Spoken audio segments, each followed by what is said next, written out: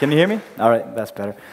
You know, when you're in your tent at 8,000 meters and it's a 30-knot wind outside, it's minus 30 degrees, you're breathing a third of the oxygen there is at sea level, you really don't want to get out. But that's my job, you see.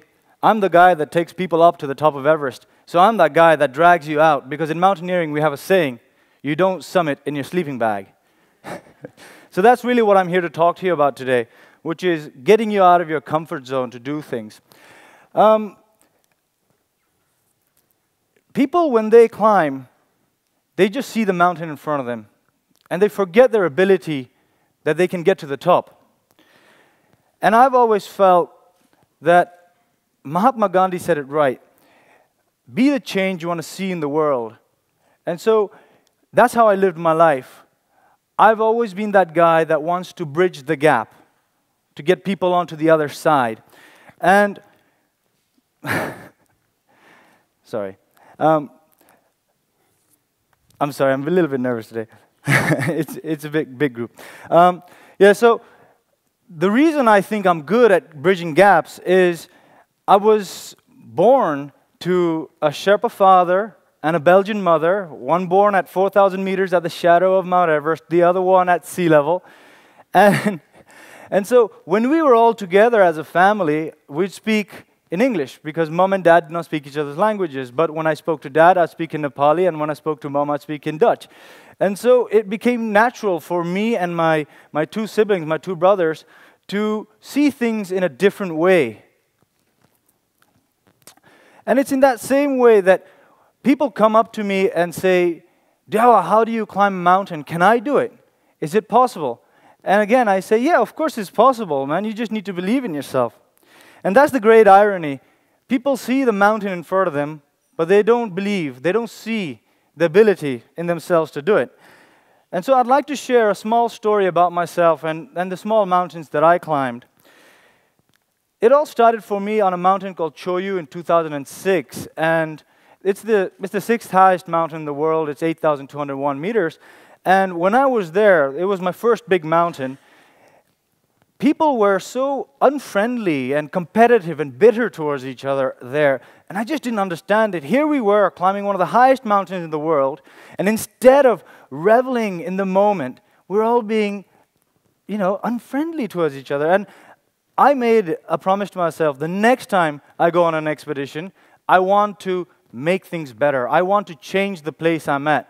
I want to make a nice social place where people who can come together and share stories and be friendly. So 6 months later, in the spring of 2007, I set up the Everest Base Camp Bakery. And so I was serving apple pie and coffee at Everest Base Camp. And it was that year when I was climbing Mount Everest that I saw for the first time the effects of climate change.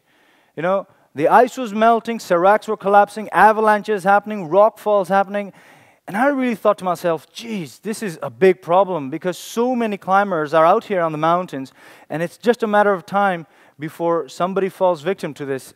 Deaths are going to happen. Fatalities, injuries, and they're happening more and more each year. So I really wanted to do something about this, but I'm just a mountaineer, and at that I'm a young mountaineer. I didn't really know where my place lay in this whole climate change debate. All I knew was the ice was melting. And so I really started thinking, and then the answer came to me in a very strange way. It's usually, as young people do, we go to parties and so on, and the girls and my girlfriends who would be out there, they'd be talking to guys and so on, and every so often they would meet this guy who they don't want to talk to. So the best strategy they employed was, hey, Dawa, come here, I want to introduce you to somebody. And they would say, have you met my friend? He's climbed Mount Everest. So the guy would instantly focus on me when my friend ran away. So the point is, people were interested in what I had to say. When I said Mount Everest, people were interested. And I thought maybe I could use this as a platform. Maybe Everest is the key. Maybe getting back up there again would be the key to getting people to listen to what's happening to the Himalayas.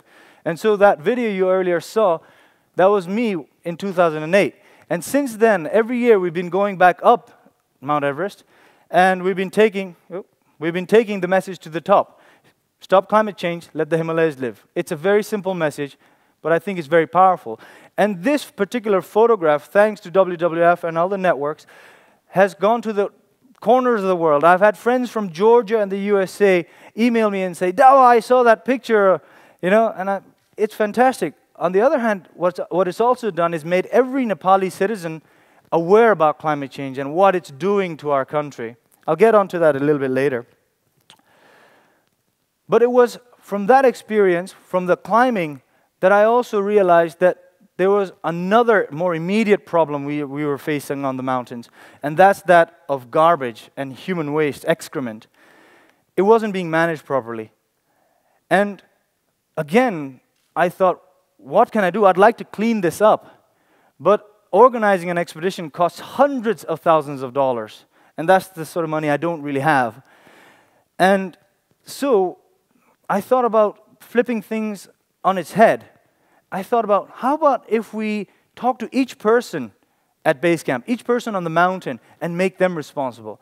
So with regard to the excrement, what I did was I traveled to the United States, and through my contacts in the American Alpine Club, we imported toilet bags that they use in the national parks there and introduced it on Mount Everest.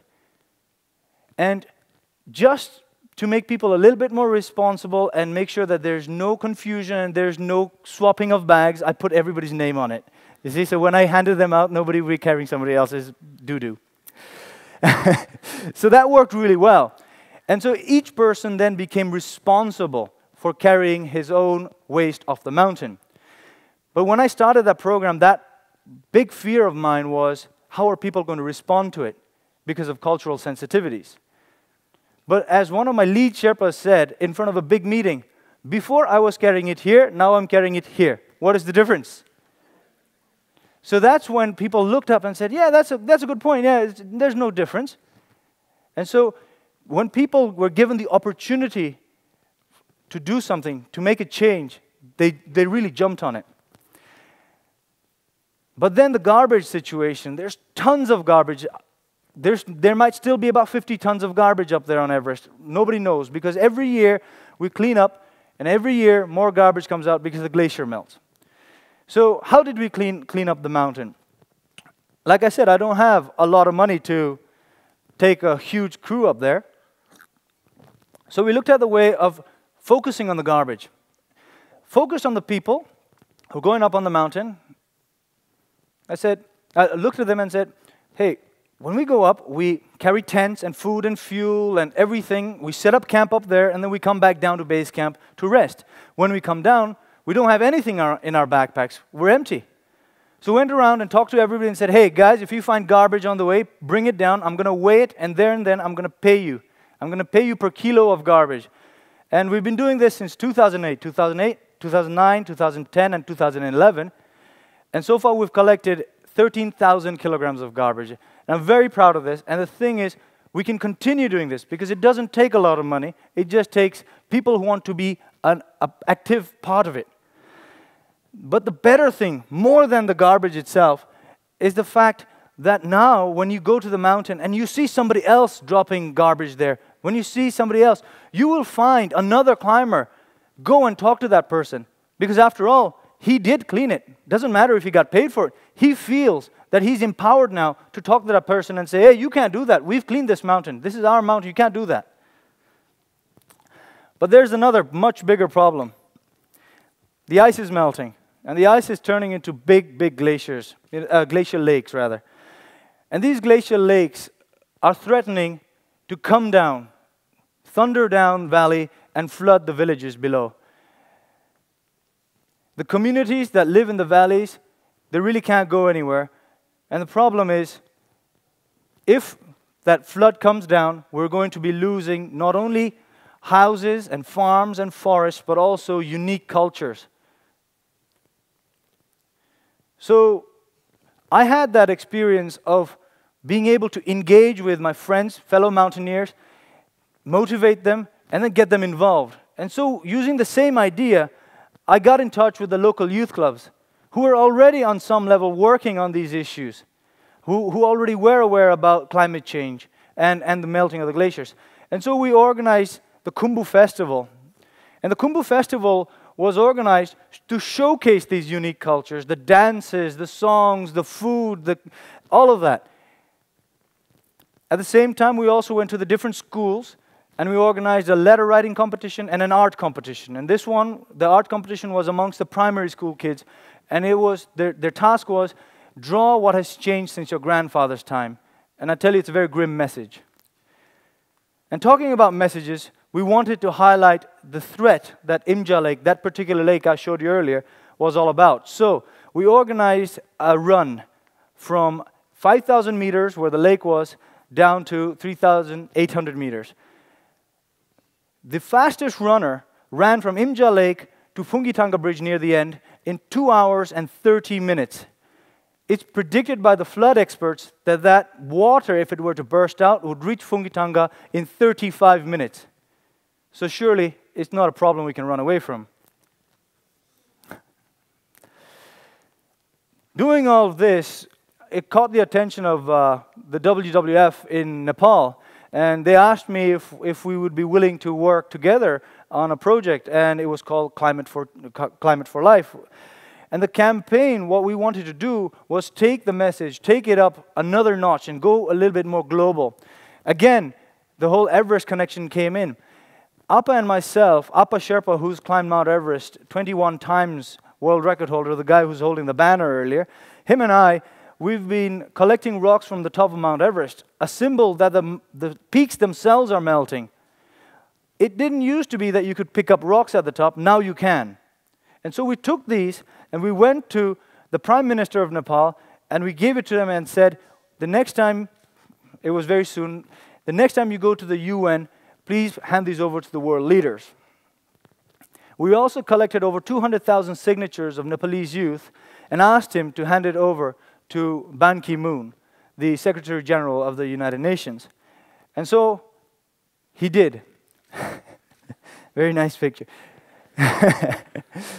So, Right Honorable Prime Minister Madhav Kumar Nepal, he met with Obama, President Obama, I should say, and the then Prime Minister Gordon Brown and many other world leaders, and he did hand over those rocks. And I'm told that President Obama does talk about these rocks from time to time, which is, I'm very proud of. Clicker. But then, more recently, what's been happening is people have been taking the lessons from Everest, from cleaning, being a part of it. I've had many people coming up to me, trekkers and trekking guides coming up to me and saying, hey, we're not mountaineers. We don't know what to do. How can we help? And the simple solution is just carry a plastic bag. Every time you come across litter, pick it up, put it in your plastic bag. Next time you see a dump, just chuck it in there. The national park will take care of it then. But just don't, if you see it, don't complain. And that's what's happening. People are getting involved. And when they're involved, they don't rely on somebody else to do it. They don't complain. They become part of the solution. We've also been doing plantations of thousands of trees. And one particular thing that you'll see more and more of now in the Nepal Himalayas, in the villages, are these nifty little devices called parabolic solar cookers.